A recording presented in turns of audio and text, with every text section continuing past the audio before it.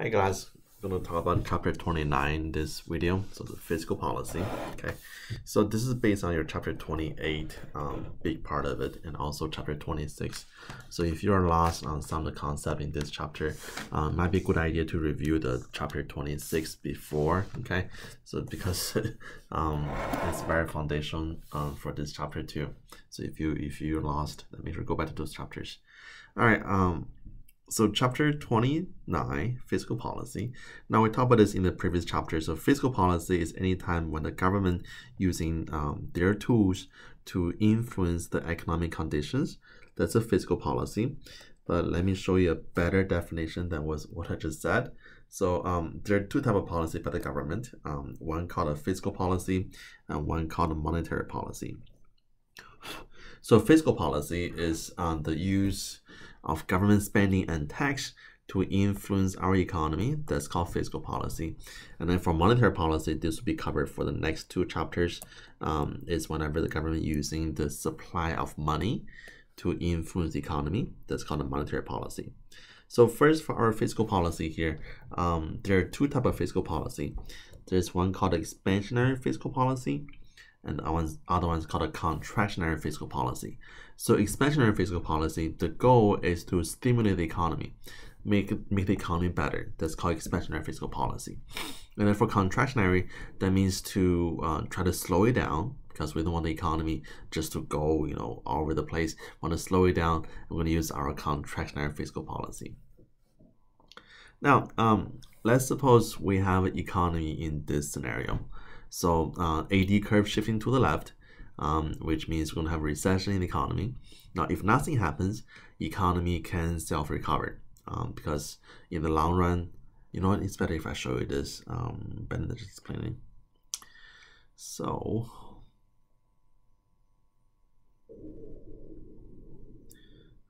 give me a new page.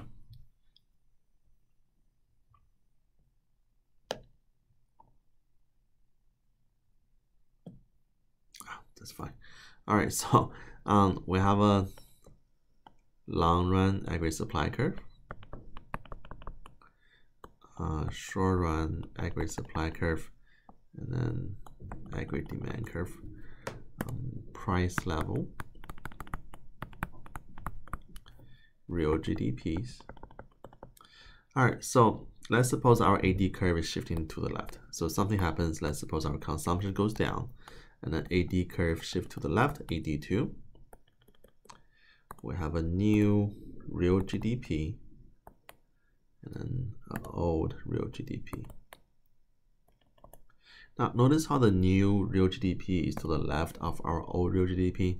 That means this economy is currently in recession. And then for recession, your unemployment rate is increased, so higher unemployment rate. Now that's the short run solution. We're not at the long run equilibrium, so this is not a stable output for the economy. That eventually the economy will self-adjust. Once it self-adjusts, something happens. So for this self-adjustment, with high unemployment rate, so unemployment rate is higher, workers will compete. When workers compete, your wage will go down. Now, once wage goes down, the cost of company to produce good also goes down, which means company produce more good, and they're gonna shift your short run aggregate supply curve to the right. So let's shift our short run aggregate supply curve to the right. Use different color. So shifting our short run aggregate supply curve to the right. So short run aggregate supply curve 2 or 3. Notice how we're going back to the original intersection here.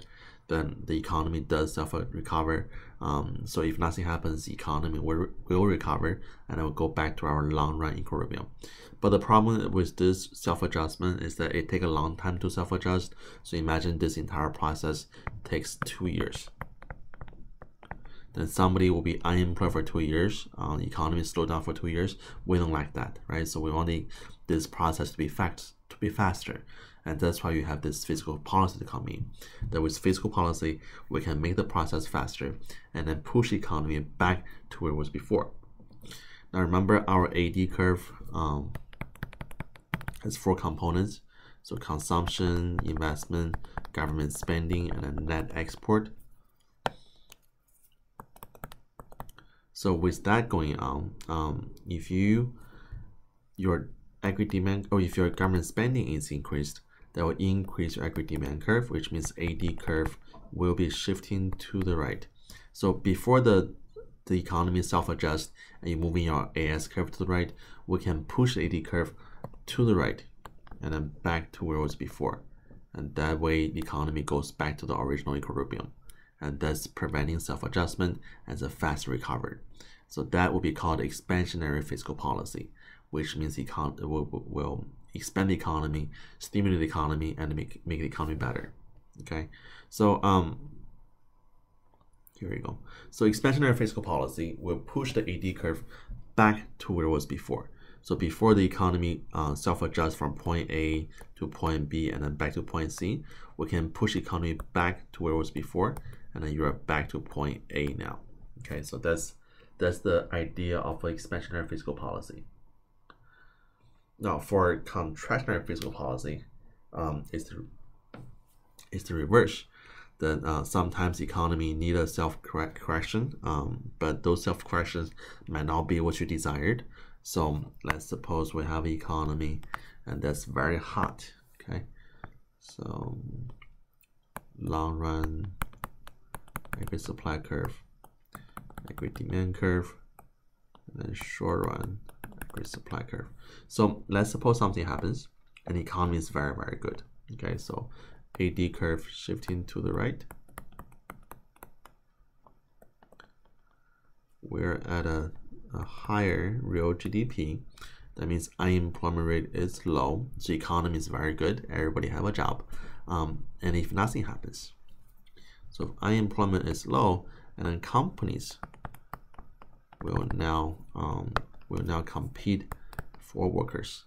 So when companies compete, wage will go up.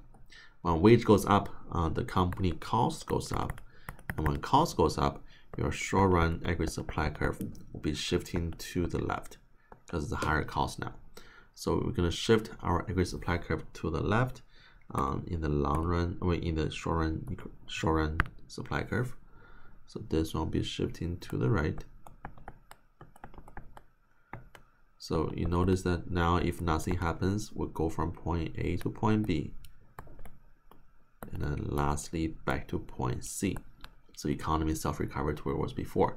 But what you end up with at point C is that you're going to have a much higher price level. So for this self-adjustment, you're going to end up with inflation. So to prevent inflation in the future, we can do that before the economy self-adjusts, we can push the economy back to where it was before. So this goes back to our 4 components, that if you can somehow lower your government spending, this will also lower the aggregate demand curve and then causing AD curve to be shifting to the left. So that way we're pushing the AD curve back to the original AD curve 1, and you're going back to point A.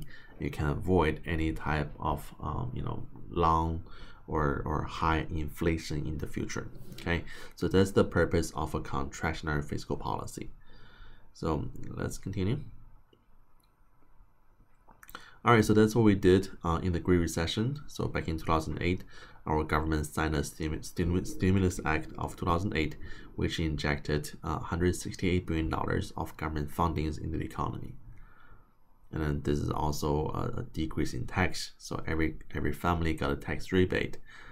So if you remember, if you can ask your parents, 10 years ago, depends on the size of the household. So if they're married or single person, then they all got a tax rebate from the government. The idea was that we lower taxes or even having tax rebate, we're getting more money into the economy and they'll improve the economy.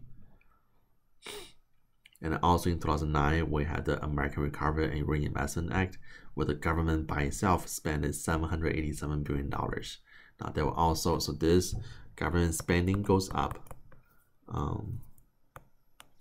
will cause an increase in your equity demand curve, and then your AD curve will be shifting. This just looks so horrible.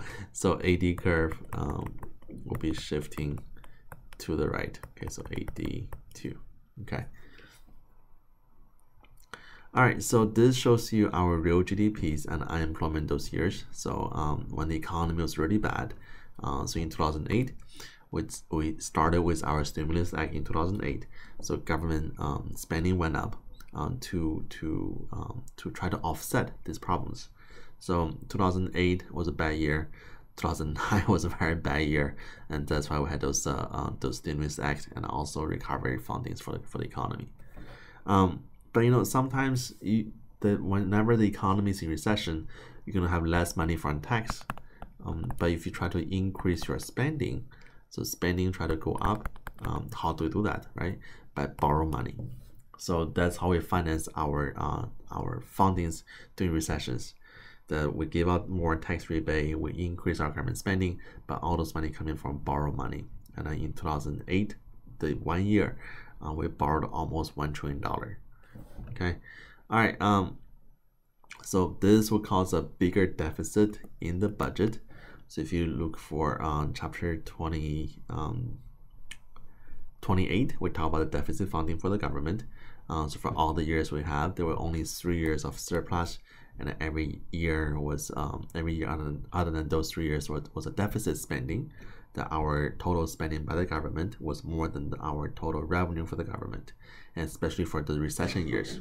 So 08, 09, 2010, the recession years, our deficit was very, very big because we don't have enough tax revenue, so we borrow money and also increase our spending by the government. All right, so for contractionary fiscal policy, this is used to slow down the economy. So we can do the contractionary fiscal policy either by decrease government spending or increase our tax. Now for expansionary, it will be reversed. For expansionary is decrease spending expansionary is increase spending or decrease tax. Contractionary is decrease spending and increase tax. Okay, so this will help us to pay off the money we borrowed during the expansionary fiscal policy, not theoretically. So this for U.S. government never happens. We never pay off our debt. Okay, and then another thing we can do with our contractionary fiscal policy is to slow down our economy that's overheated. So like we mentioned before, that for this economy, that suppose you go from AD. So if you go from 82 to 81, then we have an overheated economy. If nothing happens, you're gonna go from B to A and then A to C, and you end up with very high inflation. However, we can avoid that by pushing the AD curve back to 82, which means by either lower our spending or increase our tax. Either way, will cause AD curve back to 81, and then you can avoid having high inflation in the future. Now, this expansionary and contractionary is also called a counter-cyclical fiscal policy. So it's whatever we try to do with our fiscal policy is to smooth out our business cycle.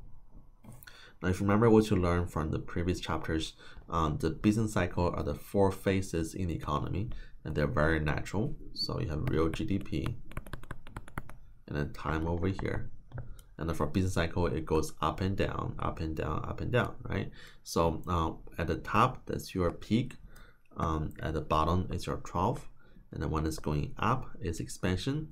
When it's coming down, it's recession. Now, this is very volatile. We don't like that. So we can use our fiscal policies to smooth them out. So instead of having very violent swing of the economy from left and right, we can smooth everything out. So whenever the economy is very hot, we try to cool it down by using contractionary fiscal policy. Whenever the economy is very cold, we're gonna push it higher by using expansionary fiscal policy. So this is also called counter-cyclical fiscal policies. So against business cycle. All right, so now what's a Keynesian theory? So Keynesian theory is the idea of this counter-cyclical fiscal policy that our government should spend our government spending and tax to offset the economic conditions that's currently in the economy. So if economy slows down, we stimulate it. If economy get too hot, we cool it down.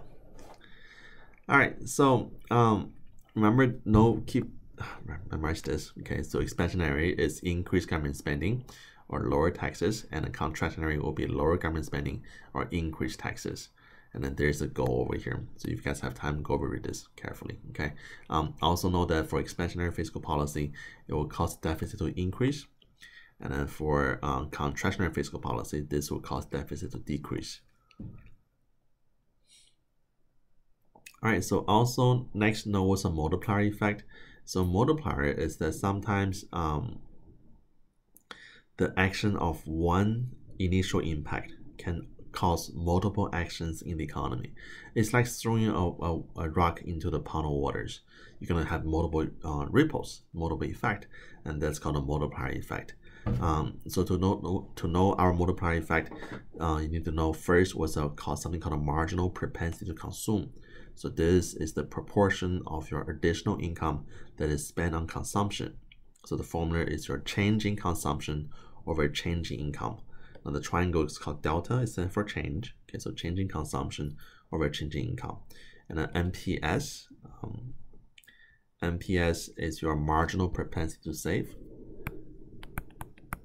So change in saving over change in income. And then your MPS plus MPC is equal to 1. Okay, so MPC is your change in consumption over change in income. All right.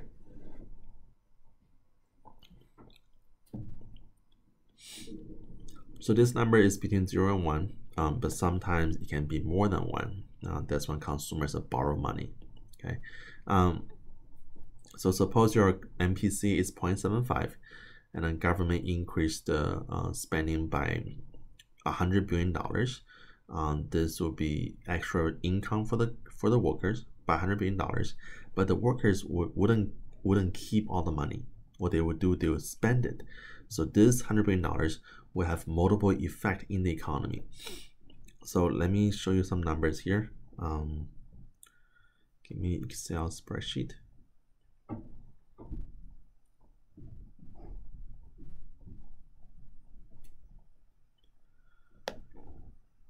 So let's suppose for the very first step, our government, let's type in this. So MPC is 0.75.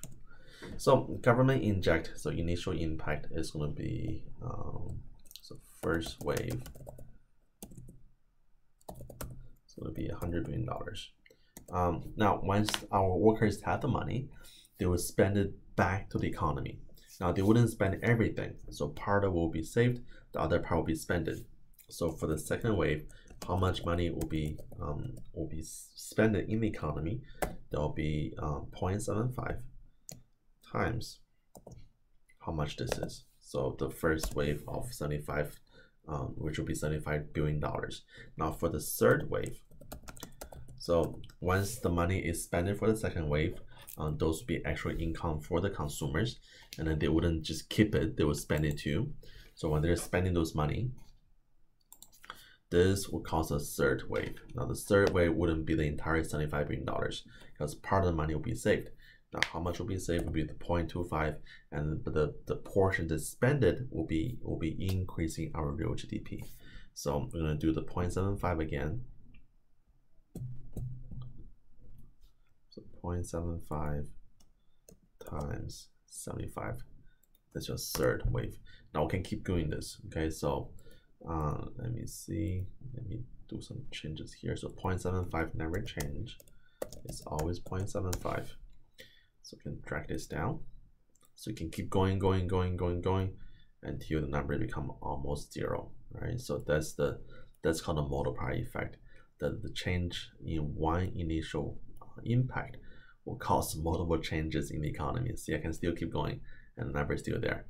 So if you add everything together, that's your total impact. But this total impact is all caused by an initial change of $100 million or $100 billion. That is called a multiplier effect. Okay.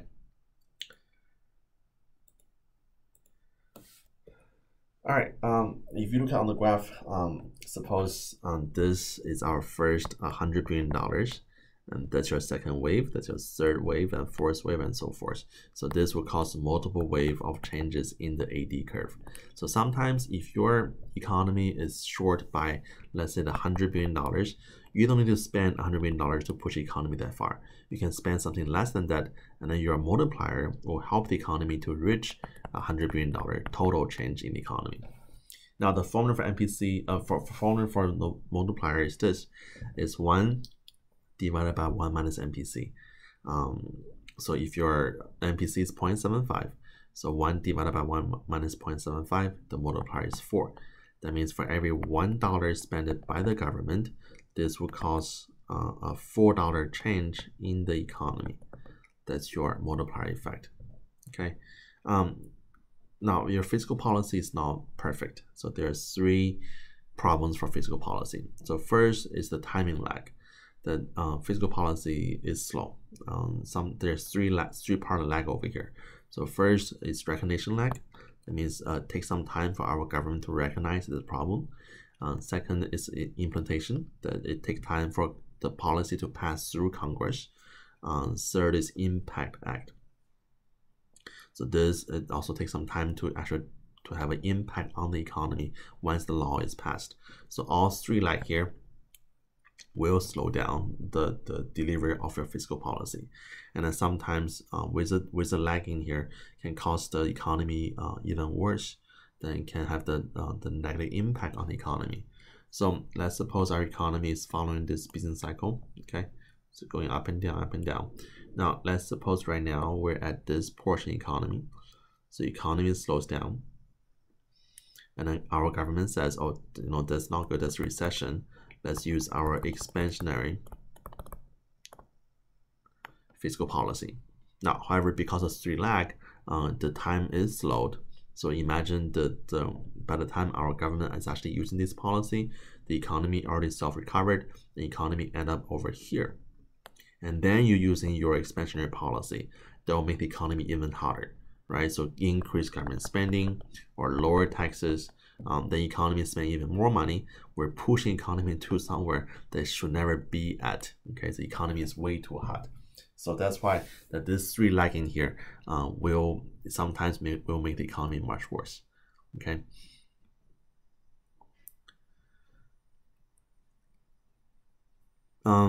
Also know as an automatic stabilizer that there are components built into the economy that will automatically stabilize the economy. So this 4 over here is the first 2. This will be on the contractionary side. So one is called a progressive income tax system. So we learned this in last chapter. So if our income is too high, then our taxpayers will pay a higher income tax. Now that will cause the economy to slow down by itself. For corporate profit tax, same thing. So if economy getting too hot, company will pay a higher corporate tax, and that will slow down the economy as well. And then these 2 on the bottom here, that is your expansionary stabilizers. So unemployment benefit. So when the economy slows down, then automatically people getting laid off from work, but automatically they're getting money from the unemployment benefit, right? So there's some money for them when they're unemployed. We also have welfare programs, which means that if your income is low enough, you can receive benefit from the government. So that's also automatically, okay. So they will help out the economy, more like expansion policies. All right, so next note is crowding out. So crowding out just means when the government is too big, they will push some consumers out of the market. Let me give you an example. Let's suppose you want to buy the new iPhone. The new iPhone is not cheap. I think the price for it is what, like $1,200. But imagine that our government also want to buy the iPhone. Now demand for iPhone goes higher, price goes higher. So imagine the price is not $1,200 anymore, and the price for the new iPhone will be $1,500. Well, you know what? That's too high. I wouldn't buy anymore. So if that's the case, you are being crowding out of the market because government spend too much money, and that's called a crowding out effect. Now it's not so much as in terms of the iPhone we purchased, but this has to do with the money our government borrow, because every time there's a recession, government always borrow more money. Now when they borrow more money, they will push the interest rate higher. When the interest rates push higher, our consumers borrow less money, so they've been crowded out of the economy. That's called a crowding out effect. Okay. All right, so we talk about this. So saving, this one is not so obvious than the previous two. It's not so much commented by the economist, but it's there that sometimes our consumers would change our saving behavior based on the fiscal policy of the government. Now again, this just is a theory out there, but it's not that evident. So the theory says that suppose I'm a consumer and I notice the government policy right now is using the expansionary fiscal policy, so they are borrowing money. Now when they borrow money, eventually those money need to be paid back, so which means my future taxes might be higher. So what do? I will save more money now when the economy is bad, because my future tax is higher. I can use my saving to pay off my future taxes. Okay, and this might have a negative impact on your government spending or tax policies. But again, this saving shift is just a theory. Is most consumers do not behave like such. All right, and the next note was the supply side economics. You guys probably hear this all the time. So sometimes our government, instead of focusing on the agri demand curve, we can focus more on the supply side economy, so which is the long run agri supply curve. If this is shifted, if this is changed, we can also help the economy out of our recession or expansion, most likely recessions. But one problem with the supply side economics is that this policy would take time. So because we'll try to change our resource, technology, and institutions, this takes time to change. So even though this theoretically will work, but just very slow to implement it. Okay, and then for most economies, this is the long-term change they have in the economy, not a short-term policy. So if your AD curve, if your long-run agri supply curve is shifting to the right, your output is increased, and this can help the economy recover from recessions. Now for supply side economics, there are different policies we can look at it. So first, you can have maybe research and development tax credit, so giving company discount when they do research and development. We do have this. That's why in the early years, companies such as Google, Microsoft, they all had R&D tax credit. So because they were doing research and development, they can pay a lower income tax. And then there's also education policies that we can use our subsidies or tax breaks or even financial aid, try to increase the education in the economy, so make all the workers more productive. We can also use lower corporate profit tax, so let the company keep more profit for themselves. This is used more often than everything else. Last one is that we can try to lower our marginal income tax rate, so make the consumers pay less income tax and therefore keep more money for ourselves. Okay, so all this will have impact on the supply side. That's why they're called supply economics or supply side economics. All right, now for one thing, for marginal tax rate, they're gonna think about is that there's a balance you must play. That if you try to charge a tax too high, nobody wants to work anymore. But if you try to charge a tax too low, then nobody giving money to government anymore, right? So there gotta be a balance here. So let me give you an example. Let's suppose we have a current tax rate of 50%. Okay, so whatever money you make, you pay a 50% tax. And then let's suppose right now in the economy there are only two people, so person A and person B. So person A, let's look at their income. So person A for the entire year makes $100,000. Person B doesn't work at all for the entire year, and then let's see how much tax they pay. So person A will pay half the income to tax. So person A will pay the $50,000 of tax, and then person B paid the zero tax. but person B is getting a benefit from government. So this tax paid by person A, we're gonna give it to person B. That's the benefit from government. So their after-tax income. So after-tax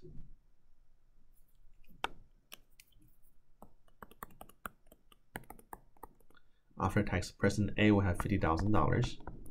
Person B have $50,000. Well, if you're person A, would you work again next year? Probably not, right? Because what is the point? You work, you make $50,000. You don't work, you make $50,000. So there's no incentive to work. So if your tax too high, people don't want to work anymore. But if your tax too low, so imagine our government says gonna charge a 0% tax rate. Well, that's a problem, because with 0% tax rate, we have no money from tax revenue. And then how do we spend on the social programs in the economy? So let's go back to this. So there's got to be a balance here. So if you charge, if your tax rate is high, people don't work anymore, and then your revenue might go down. But if your tax rate too low, then we don't have enough money for the economy, and then revenue still goes down. So there is a curve. It's called Laffer curve. So Laffer curve says that between our tax revenue, so how much money the government collects, and then the tax rate, it's like a little curve, concave downshift. That there is an optimum level right here, the optimum tax amount. Then when charged that much, we can maximize our tax revenue by the government. However, this can be used to argue for either higher taxes or lower taxes. So Laffer curve was made popular by President Reagan back in 1980s. So President Reagan says that our tax in 1980s was way too high. We should lower a little bit. Then Reagan says that our tax in 1980s was on this portion of the Laffer curve, that our public is being overtaxed. So if we lower our tax rate a little bit, so lower tax rate, we can increase our tax revenue. So everybody is better off. Government get more money, consumer keep more money for themselves, and then our tax revenue is increased. Now, however, it didn't work, because our economy wasn't on this portion of the Laffer curve. The economy was on this portion of the Laffer curve. So when we lower our tax revenue, lower our tax rate, our tax revenue actually went down. Okay. All right. So now again, we're gonna skip this, very political. You guys can read this on your own. It's not that you probably won't see this on the test. So talk about this too. All right, so guys, that's it for this chapter. Have any question, let me know, and I'm always here to help you. Okay. All right, guys. See you later. Bye bye.